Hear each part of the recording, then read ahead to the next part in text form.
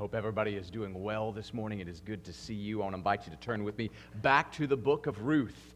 Back to the book. We began this book last week, and so as we study the book of Ruth together, we're going to see more and more, starting today, how God amazingly provides for His people, how faithfully He loves His people. We're going to read a short passage today, and so we're going to begin in verse 8. If you have that, go ahead and stand with me. If you do not have a Bible with you, you can read along off the screen with us. You read along silently. I will read along aloud this morning. This is Ruth, chapter 1, starting in verse 6. Starting in verse 6. Then she, that's Naomi, arose with her daughters-in-law, that she might return from the land of Moab, for she had heard in the land of Moab that the Lord had visited His people to give them food. So she departed from the place where she was, and her two daughters-in-law with her, and they went on their way to return to the land of Judah. And Naomi said to her daughters-in-law, "Go, return, each of you, to her mother's house. May the Lord deal kindly with you, as you have dealt with the dead and with me. May the Lord grant that you may find rest, each of you in the house of her husband." And then she kissed them, and they lifted up their voices and wept. But they said to her, "No, we will surely return with you to your people." But Naomi said, "Return, my daughters. Why should you go with me? Have I yet sons in my womb that they may be your husbands? Return, my daughters, go. For I am too old to have a husband. If I said I have hope, if I should even have a husband tonight and also bear sons, would you therefore wait until they were grown? Would you therefore refrain from marrying? No, my daughters, for it is harder for me than for you. For the hand of the Lord is gone against me." And they lifted up their voices and wept again. And Orpah kissed her mother-in-law, but Ruth clung to her. And then she said, "Behold, your sister-in-law has gone back to her people and to her gods. Return after your sister-in-law." But Ruth said to her, "Do not urge me to leave you or turn back from following you. For where you go, I will go. Where you lodge, I will lodge. Your people shall be my people, your God, my God. And where you die, I will die, and there I will be buried. Thus may the Lord do to me, and worse, if anything but death parts you and me." And when she saw that she was determined to go with her, she said no more to her. Heavenly Father, we thank you for today. We thank you for your word. We thank you that your word does not return to you void, but accomplishes the purpose for which you sent it. And so, Lord, we ask today that you would do that. Lord, we lift up our voices with people all over this nation today. We pray for those that are in the Carolinas that are facing great difficulty with the hurricane. We ask for safety for them, Lord. We ask that you would get relief efforts there. We ask that you would take care of them. But Lord, we also pray for our own hearts today. And just as we sang a few moments ago, Lord, even as Paul prayed for the Ephesians, we ask that you would give us understanding in knowing you, that you would enlighten the eyes of our heart so that we may know the hope to which you have called us, the riches of the glory of your inheritance in the saints, and what is the surpassing greatness of your power toward those of us who believed, even this same power that raised Jesus from the grave. And we ask for that this morning, trusting you for it in your name, Lord Jesus. Amen. Thank you. You may be seated. C.S. Lewis wrote the Chronicles of Narnia. It's not the only thing that he's written, but it's probably some of the most well-known things that he's written. And so I think one of my favorite characters in the Chronicles of Narnia books is a character called Reepicheep. I don't know, anybody know who Reepicheep is? And so Reepicheep is great. If you've not read the Chronicles of Narnia books, they're short, they're easy reads, they are fun, they're enjoyable, and he wrote them on purpose so that you can read them to people of all ages and they would hear about Christ so that when they heard about Christ later on, they go, oh, this is just like what this person did. That's just like Edmund's sin. I'm a sinner. And so it wrote for that purpose. Reepicheep is one of the most interesting characters in all of the books. He is noble. He is fierce to a fault. You did not make fun of him or disparage his honor. He would come after you. And so he was just an interesting character. But one of the most interesting things about him was this. Reepicheep is a rat.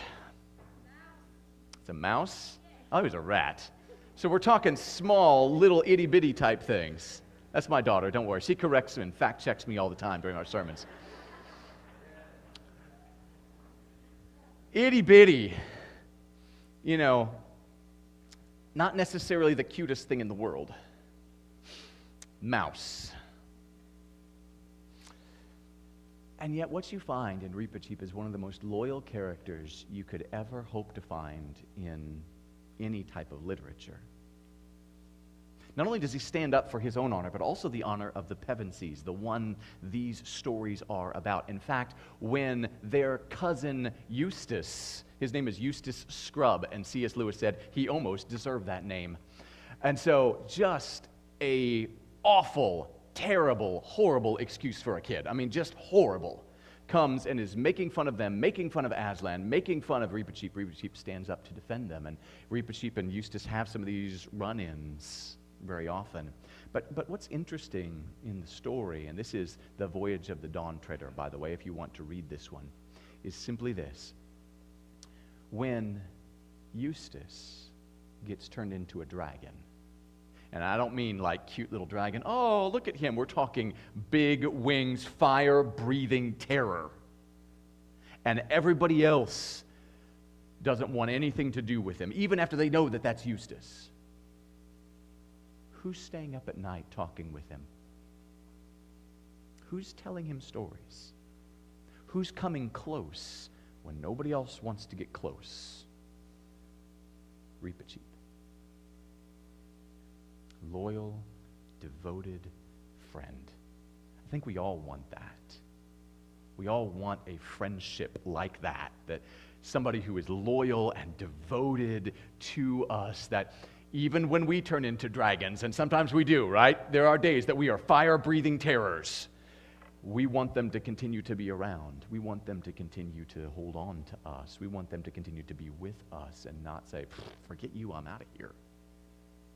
One of the things that we see in our story today is something actually quite a bit different than what we expect to see. And it sets up how we need to see the rest of the book. This story today is not merely about, wow, look at Ruth, the ultimate friend. Be an ultimate friend like Ruth. That's normally how this is shared. That's not really, I think, the main thrust of the story. The main thrust of the story is this. Look at the kindness of God, who he provided for Naomi, who thought for certain, my life is over, my life is done, he doesn't love me anymore, everything's gone. And God had already continually been providing his kindness to Naomi through Ruth. Yes, she is a love and a friendship we should seek to emulate, but it is much more than that.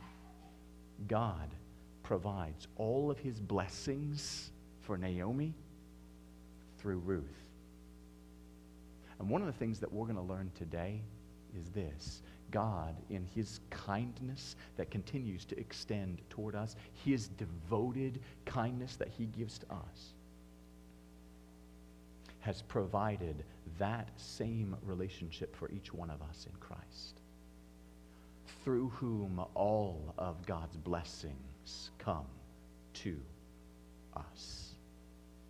Let's take a look at this passage. 3 things we're going to see today. If you're taking notes, I want to tell you right up front, the notes that you have in your bulletin are actually going to be our applications today. Okay? Those are our applications today. So our outline is actually not in your bulletin, and I ask your forgiveness for that. I want to give that to you really, really quickly. There are 3 things. They all start with the same 3 words. God provides kindness. Those are the 3 words that start off all of them. 3 points today. God provides kindness. 1, that helps in time of need. I want you to take a look at the passage with me. God provides kindness that helps in time of need. And you can see it up there on the screen with me. Notice Naomi speaking with her daughters-in-law, starting in verse 8. Go, may the Lord deal kindly with you as you have dealt with me. Now, if you circle or underline or highlight in your Bibles, which I encourage you to do, I want you to underline, circle that word kindly. It's not a word that we draw a lot of attention to. I used to have a friend that I went to seminary with that said, we read the Word of God much too quickly, much too fast, and we blow right by that word. That word that says kindly there simply is the root word is hesed. We introduced this last week. Sometimes that's translated as love, sometimes that's translated as mercy, sometimes it's translated as kindness, sometimes it's translated as loving kindness, sometimes it's translated faithful love, sometimes it's translated unfailing love, sometimes it's just translated the word love. And this is part of God's character. And Naomi was recognizing that both Ruth and Orpah had dealt kindly, had dealt with hesed with her and with the dead. God had provided kindness for Naomi, even in the midst of this utter tragedy. God had provided this kindness that she needed, somebody to be there with her, to walk with her through this grief, walk with her through this hardship. God had provided that for her. And unfortunately, as many of us do, when we face times of great grief, great difficulty, we overlook those things. We miss how God has provided for us. When we face real significant difficulties, we have tragedies that strike, especially here in Oklahoma, like tornadoes that rake through our state, or when we think about 9/11 that happened 17 years ago, just this past week. One of the things that immediately comes to mind is the way people pull together and help out. And we all see that, and we know that that is a thing of beauty, because it doesn't matter whether the person is a believer in Christ or not, or if they believe in a completely different other religion or whatever. It doesn't matter if they're what color they are, what race they are. It doesn't matter what state they're from. If they hear about these things, they want to send help. And we all recognize kindness like that, and we all recognize that kindness like that is a good thing. It doesn't mean that everybody's saved, but it is a good thing, and that should characterize us, characterize our society.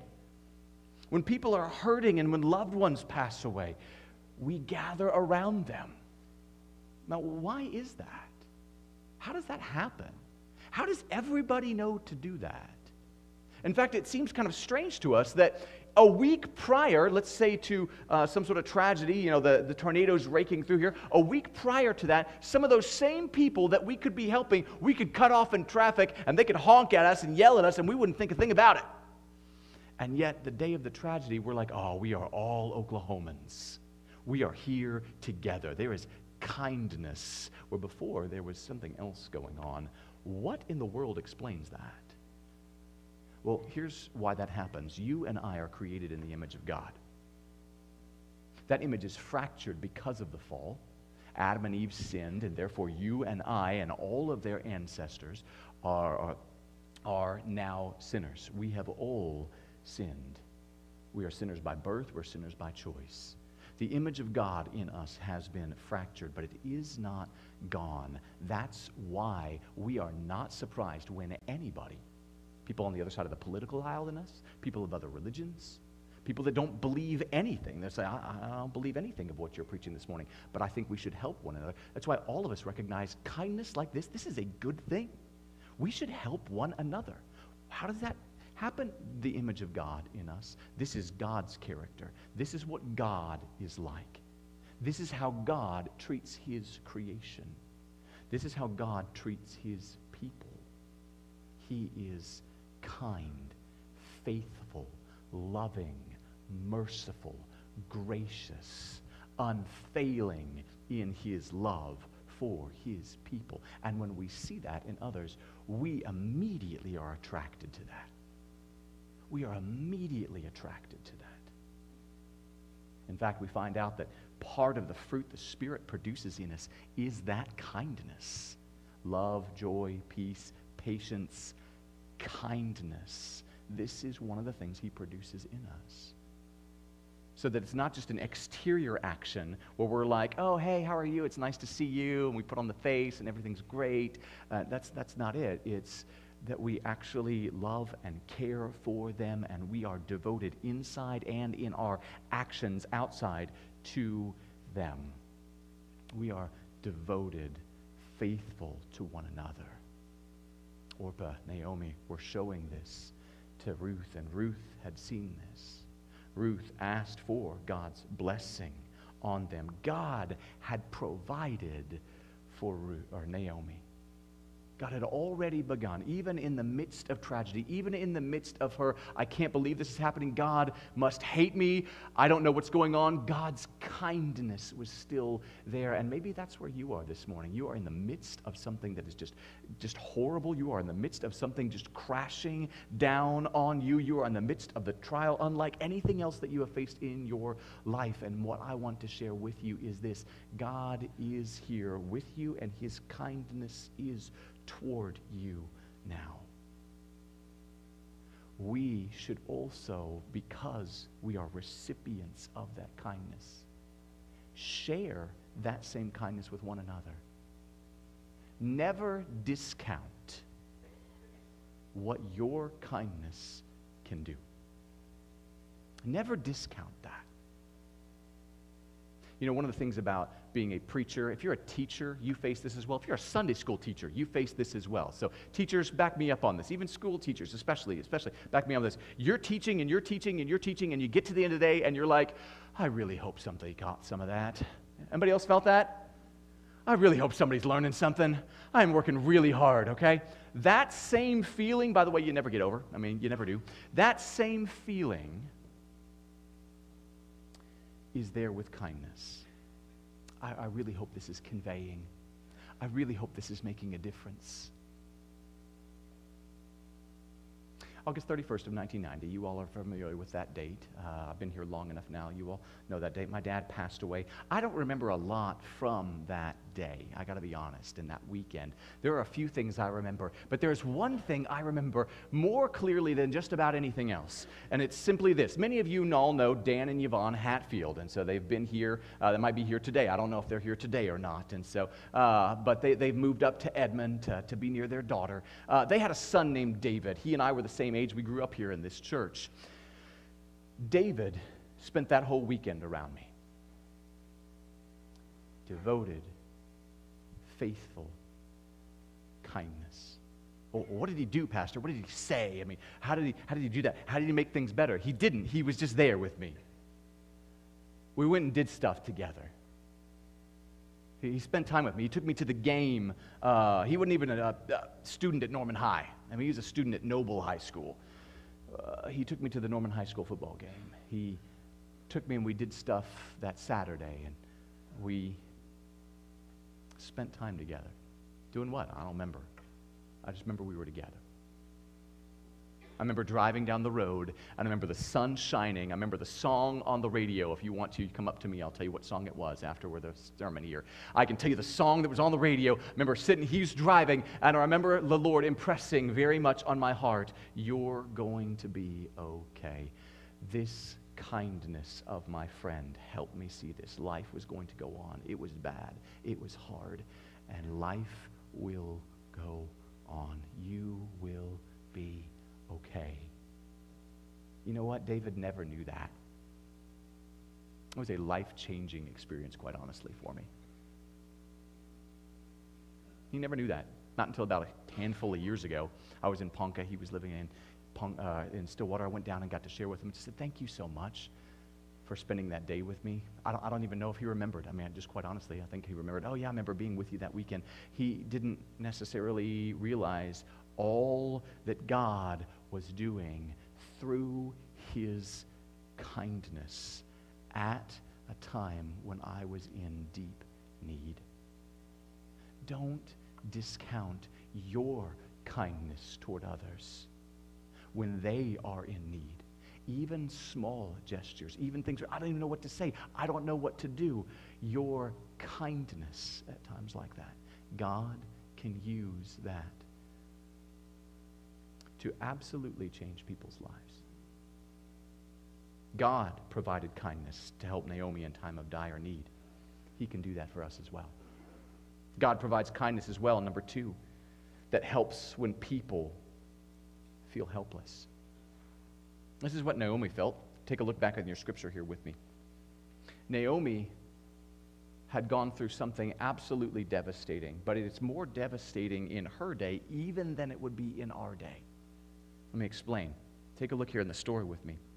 In that day in society, your husband and your sons were the ones that were going to take care of you. Your family were going to take care of you.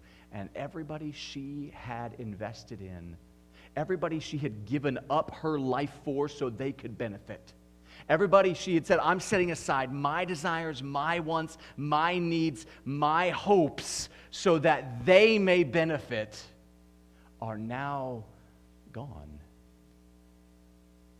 And in many ways, as one pastor said, her life is, especially in her own opinion, every bit the definition of a failure. Everybody's gone. Look at her argument that she shares with her daughters in verse 11. Return, my daughters. Why should you go with me? Have I yet sons in my womb that you may have husbands? This assumes the law of levirate marriage. And so real quickly, Old Testament provided a case for, just in case, a person and a husband and a wife, husband passes away, what do they do with that wife? The family helps take care of that wife, and then the next youngest son actually marries that wife. They could have multiple wives, but that's what they were supposed to do, and raise up a son, a child, for the name of his brother. The family was to take care of that. Now we think of that today and we're thinking, ooh, that's gross. But what that meant in their society was this: the family was going to take care of you. Why? Because remember, your husband in this day, your sons, these were protection, these were provisions, this was the way you were taken care of. And the family didn't go, man, sorry, tough for you, I can't believe it. Well, see ya, and then go home. They took care of her and provided for her. But Naomi doesn't have any more sons. Maybe she's alluding to the fact that she couldn't have any more. I don't know. Doesn't tell her what age that is. Have I yet sons in my womb that you may have husbands? Return. I'm too old to have a husband. I'm too old to marry. And remember playing the game Let's Pretend when you were little? Hey, let's pretend this. Let's pretend that this is the situation.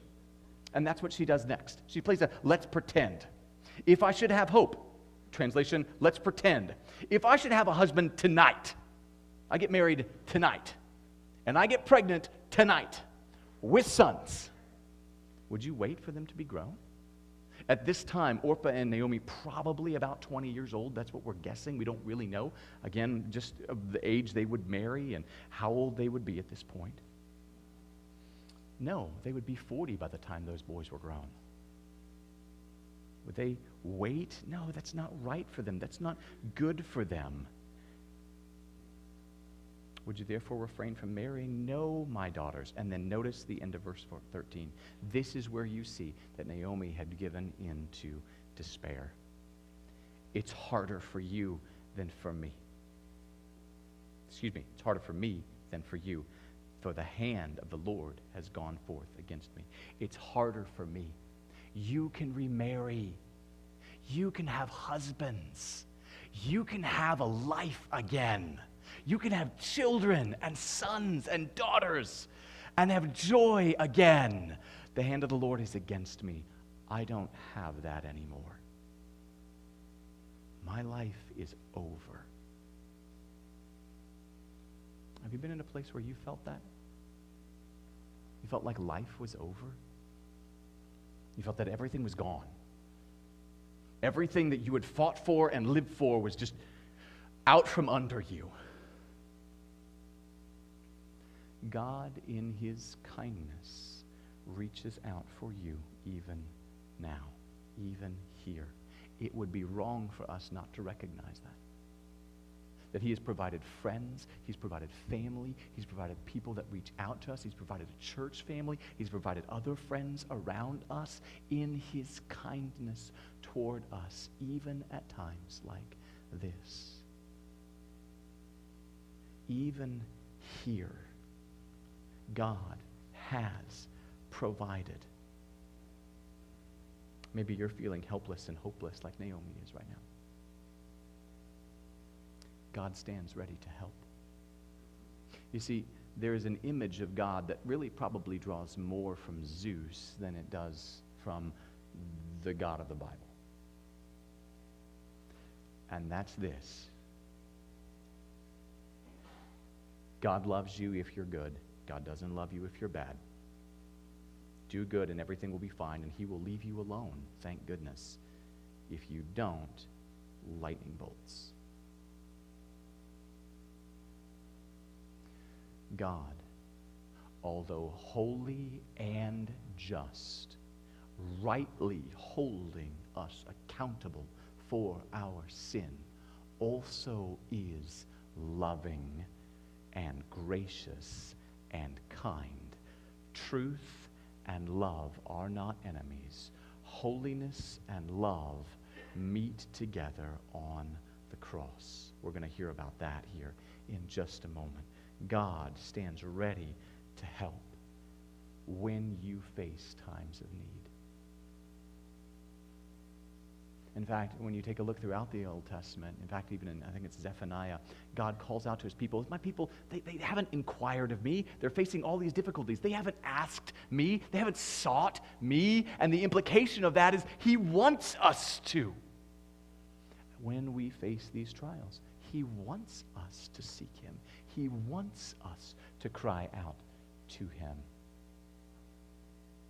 I remember when I was growing older, when I was little, my dad would love to help when I'd cry out, "Dad, help me," and he'd pick me up, and I was little at this point, and then I grew older, and I was like, I don't want to do that anymore. I'm the big kid. I don't need to do that anymore. I remember one of the big things for me when I wanted Dad to lift me up is we'd go to McDonald's on Fridays. We'd go out to eat on Fridays at our house, and so we'd go somewhere to get a burger, and I was small enough I couldn't see over the counter.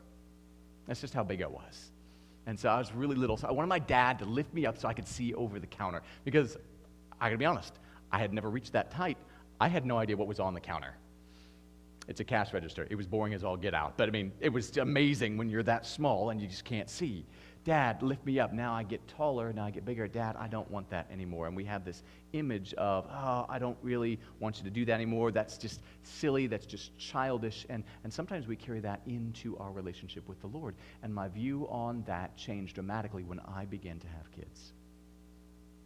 Because when I began to have kids, I began to recognize, it doesn't matter if they're this tall, it doesn't matter if they're this tall, and my oldest son is getting to be about that height, it seems like, I will drop everything to help the moment that they ask. I would drop anything to go help the moment that they ask. God, in his kindness toward you, stands ready to help you even now in your time of need. But this also reminds us, again, don't ever discount your kindness when people have needs. Again, school teachers, thank you so much for what you do. Thank you for investing in our future. Thank you for being there for those students, each different ones at different times during the year. They're crying, they're having difficulty. You sit and you don't get lunch because you talk with them and you want to see how they're doing. You invest in them. You have no idea what that kindness is doing for that child. Thank you so much. You have no idea the way God can use that kindness to point children toward himself, even though you can't openly share the gospel where you are. But you can share his kindness. And you're sharing his love. Thank you. Thank you. Thirdly, I want to real quickly. God provides kindness that stays with others. Stays when others turn back. God provides kindness that stays when others turn back. Most famous part of the story here. Go back. Your sister's gone back. Why don't you go back? And then Ruth said some of the most famous lines in all of literature, much less Scripture. Don't urge me to turn back from following you. In fact, literally, if you want to read this literally, it is simply going to say, where you go, I go. Where you stay, I stay. Your people, my people. Your God, my God. Where you die, I die, there I'll be buried. This is what she's saying, committing herself completely in this faithful love to Naomi. Ruth is the tangible picture of God's kindness to Naomi in this passage. Ruth is the one through whom all of God's blessings are going to come to Naomi. And she already had Ruth with her, even through all of these difficulties. God was blessing her through Ruth before she ever even realized it. This hesed, this faithful love that God gives to us and that we should give to others, it's costly. It was for Ruth here. I want you to take a look at the implication of this. You could go back. You could have husbands. You could have a family. I can't. This is what Naomi is saying. The implication, the idea behind that is, if you go with me, we don't know how we're going to eat. We don't know what's ahead of us. We don't know if you will ever get married again.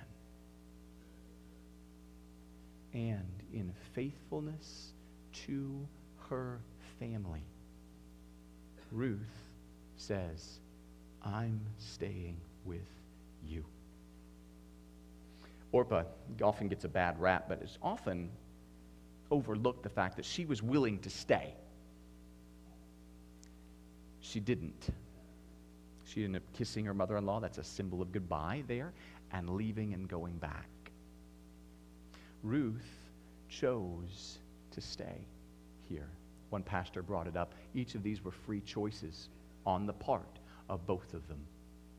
And it reminded this pastor of the two thieves on the cross. One of them was saved that none may despair, but only one that none may presume. Orpah headed back to her people, her gods. Ruth headed with her, not knowing what was ahead, not knowing if she would be married again, not knowing, but knowing that this is what God had called her to do. Kindness is costly. It costs the Lord. It will cost us as well. But it is also absolutely right. And it is absolutely what our hearts need. The greatest picture of this costly kindness, it's not Ruth, though. It's what God has done for you. You see, Ruth is not just a picture to say, wow, look at that. She's someone that points ahead to somebody greater. Just like all of God's blessings came to Naomi through Ruth, all of God's blessings come to you through Jesus Christ. In fact, 2 Corinthians 1 tells us all of God's promises are yes in Him, in Christ. Just as all of God's blessings came to Naomi through Ruth, all of God's blessings come to us through Christ. Just like Ruth promised never to leave Naomi, we have a Savior who has promised never to leave us nor forsake us. And just like God gave Ruth to Naomi, and He gave her more than she could ever have imagined in Ruth, we serve a God who's given us Himself, and Scripture Himself says He's given us, or He can give us far beyond what we can ask or even think in Him. How is all this possible? You see, God provided for our greatest need. Our greatest need is not the situation that's on our hearts right now, today. Our greatest need is the fact that all of us are alienated from God. That's why God feels so distant, by the way. Our sin. We have chose to go our own way in rejection of Him. And because of that, all of us are guilty. Every last one of us. We're sinners by birth and sinners by choice. And it would make sense to us in our logical thinking, well, I've got to make up for that. I've got to fix that. But that's not God's answer. In fact, God's answer is something very, very different. God's answer is He will fix this by His faithful, loving kindness. And that's exactly what he did. God, in his kindness toward you and me, even though we had rejected him and did not want him, sent Christ for us to redeem us, rescue us. How did that work? He paid for your sin on the cross. He lived the perfect life you could not live on your behalf so that his righteousness could be counted toward you, your sin taken from you and placed upon Christ on the cross and judged forever, so that we would be right with him, not because of us, not because of what we do, not because of how religious we are, but because of his kindness and what he has done for us. And so I ask you this morning, have you ever embraced the Lord's kindness toward you in Christ Jesus? If we look at our applications, this is our first application. We should continually return to God, the source of our blessing. Have you ever turned back to God? This is the biblical concept of repentance. Repentance, as we said last week, is not a matter of so many tears. It's not a matter of just so much stuff we've got to work up in us, or, oh, I've got to feel sorry enough. It's a matter of turning. I was going one direction, now I want to follow the Lord. It does not mean perfection. It does mean direction. Lord, I don't want to go that direction of sin anymore. I want to follow you. Help me to follow you. That change of heart is the very essence of repentance and faith in Jesus Christ. Jesus, will you do for me what I cannot do for myself? Trusting in him, turning back to God. Have you trusted him? Believer, you who have trusted him as your Lord and your Savior, I want to encourage you. Push into his kindness and love. Find those things that stir those affections, that remind you of God's kindness and love towards you. Spending time with him in his word. Spending time reading books that remind you of him and what he's done for you in Christ. Listening to music that praises and honors God because of what he's done for us in Jesus Christ. I want to encourage you. Find those things. Press in to the Lord here. Follow him. Press into these things that remind you of his kindness. Because here's one of my biggest fears. This is simply an opinion, so I will simply put it forward as that. I think one of the reasons we are so timid in sharing Christ is that so often we are so distant from recognizing God's kindness toward us. We assume the kindness. We don't revel in it. We don't remain in it. We don't see it day after day after day after day. And eventually that takes its toll, and we begin to take what God has done for us in Christ for granted. And then we begin to become cold in our love toward him and cold in any type of evangelistic fervor. Press in, believer, to those things, to the Lord, with those things that stir your affections for this. Number two, we need to show God's love, not simply make considerate plans. Naomi had made very considerate plans for her daughters-in-law. You can't marry if you go with me. You're probably not going to marry. You can go home and marry. Go home, marry, have families, be happy. These were considerate plans. What is the problem with that? That wasn't God's will. How do we know that wasn't God's will? Well, it wasn't God's will because anytime somebody advocates something that turns people away from God, that's not his will. God's will is for us to love him first and foremost, love other people, and to make disciples as believers. Naomi's admonition, go back to your people. Notice verse 15, go back to your own God. We can act in ways that are logical, well thought through. Those are important, but that doesn't always mean this is God's will.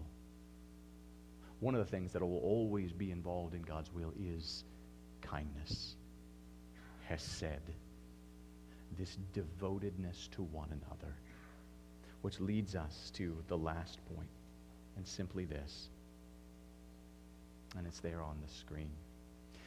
We should treat one another with loving kindness instead of polite action. We can be really polite. If I can put this in a church context, Orpah's answer to Naomi was actually very, very polite. But it wasn't what God wanted from her. Ruth's action was, we can come here week after week after week, and we can be polite with one another. We can say the right things, and we can put the right mask on, and we can be polite, and there's nothing wrong with that. It's just, it doesn't go far enough. And if we quit at being polite, we never actually are kind.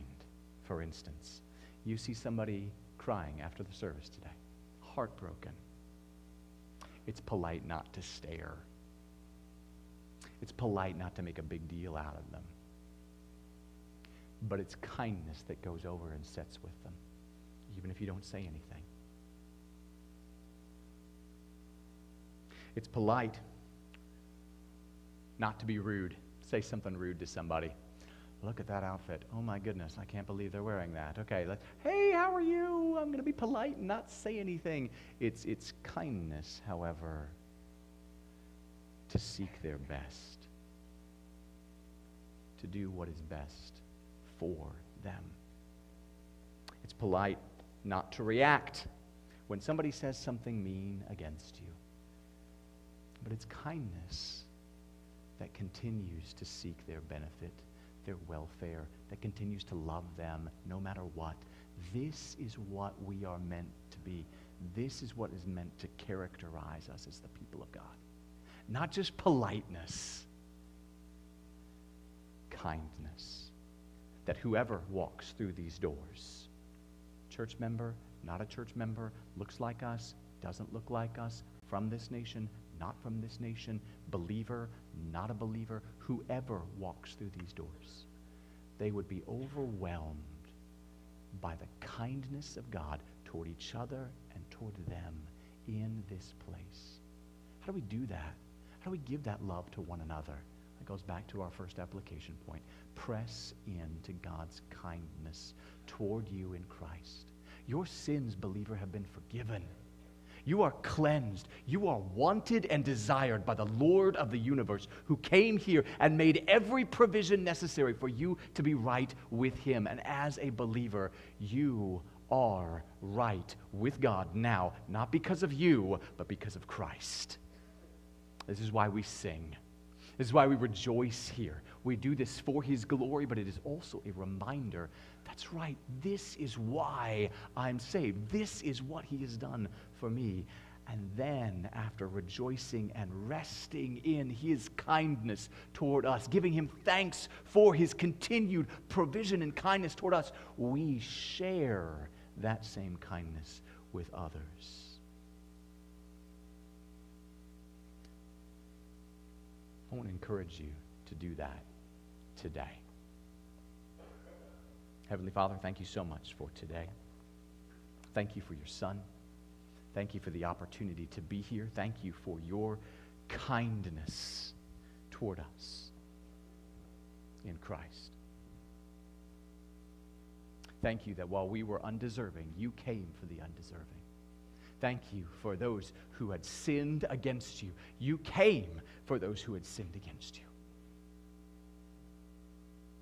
Thank you that even though we're not worthy now, and as we sang earlier, we know our hearts are prone to wander. We feel it. Your kindness doesn't leave us, doesn't forsake us, holds on to us, and is the solid rock on which we stand.